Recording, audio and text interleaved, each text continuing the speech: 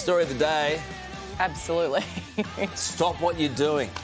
Europe is preparing to host two of its biggest events this month. The first is Eurovision and all the flamboyancy of that. And the second is all the flamboyancy of the Tram Driver World Championships in Germany. Yeah. And just like the singing contest, Australia's been invited to tag along with a team from Melbourne taking part in this ultimate test of skill. Hi, I'm Amanda. Hi, I'm Wendy. And we're going to the European Tram Driver Championships. Woo!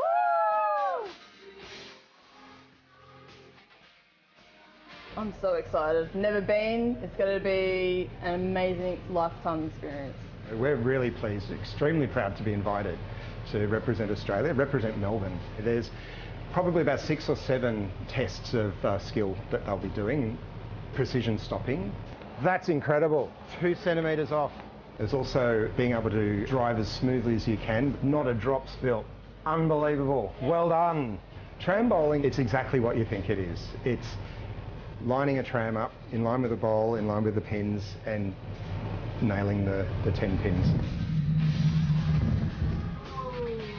Bring on Europe! Yeah!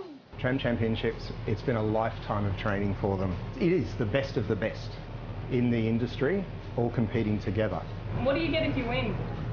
You get a copy, medals. And to come back to Australia happy.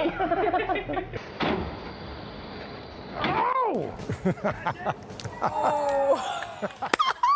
Best sport ever. We're joined by team coach Wayne Spears and competitors Amanda Paul and Freddie Lim. Good morning to you guys. Nice to see you this morning. Hey, Wayne, what an honour. What an honour to represent Australia. Good morning.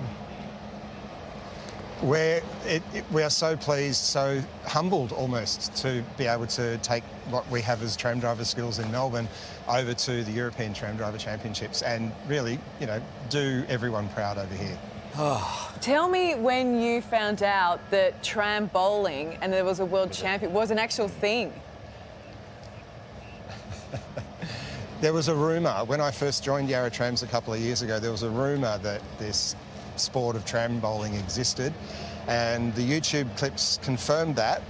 And then in our preparation for Germany, we've been doing some pretty strong practice here, and I think we've got it down pat, guys. What do you reckon? Yeah. Hey, Friendy, look, how are you going to feel competing on the world stage against the crazy Germans? It's a little bit nervous, but we're sure that we'll do our best, to represent Melbourne once again. Exactly. Aussie. I love it. Amanda, what made you go, yep, I am definitely getting involved in this? I never give myself a shot at anything, and I thought I love my job, so why not go and show it overseas to the world and hopefully make everyone proud. It looked to me like you were doing pretty well across all disciplines. How do you figure out how you're competing with the rest of the world in this?